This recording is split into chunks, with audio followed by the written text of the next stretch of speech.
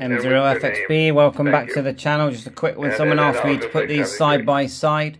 So on the left you've got the UV-K5, the nice yellow screen, beautiful radio, and on the right hand side you've got the TID radio H3, both sounding good. If I turn down the H3, turn up the UV-K5.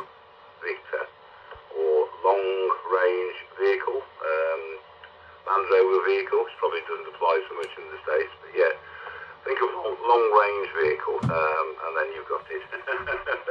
Back to you, Dan. I like them both. They're both pretty much 6-band radios. There's different modifications for both. Just going to turn down the K5 or K6. They both do airband. The firmware hacks for this are just unbelievable. Check out TID hacking on Facebook by Marcus for the new hacks for this, where they've added a signal meter, a boot up logo, upper sideband. It's just it will interface with your computer, full screen control on your PC. But then you've just got the basics, you know, the A and B. Same goes for this radio for the K5. Let's just go back a minute. Hold it down. Type in your frequencies, memory channels. There's even modifications to make this one do APRS just with firmware.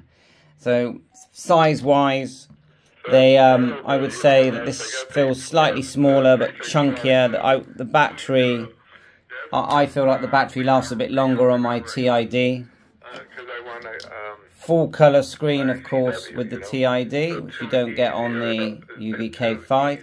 But there is, there is an appeal price-wise. You've seen these UV-K5 sell for £10. These you're going to be looking at £25 to get one of these. Bluetooth built in for programming, not for audio, just for programming with the OD Master app. You've got Twin PTT on the TID. I don't have a preference, but at the moment, because I've not had the TIDs for very long, I've been using them probably more recently, because the battery lasts so long, and it just work great. But they both do DTMF. This one with the modification board can do HF right down, I think right down to about 3 megahertz or less, possibly. So I just thought I'd show them side by side. The torch on the H3 is definitely brighter than the torch on the... See if I got a shortcut here for the torch. Yeah, there it is. I mean, it's not... Look at that. And then you do the other one.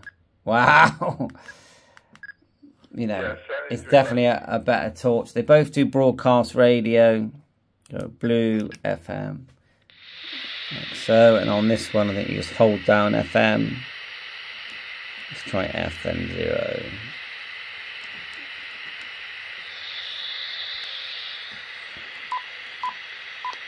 There you go.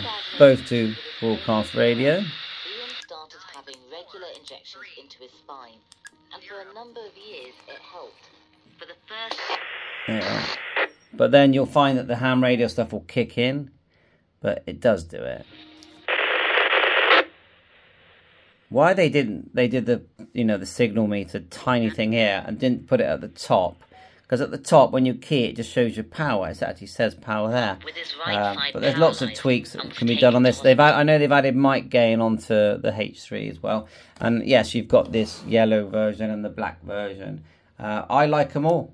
I like them all. Like I said, 25 quid, sometimes less, and you got it forever. Go to McDonald's, spend 20 quid on McDonald's, it's gone, So to me, it's a no-brainer.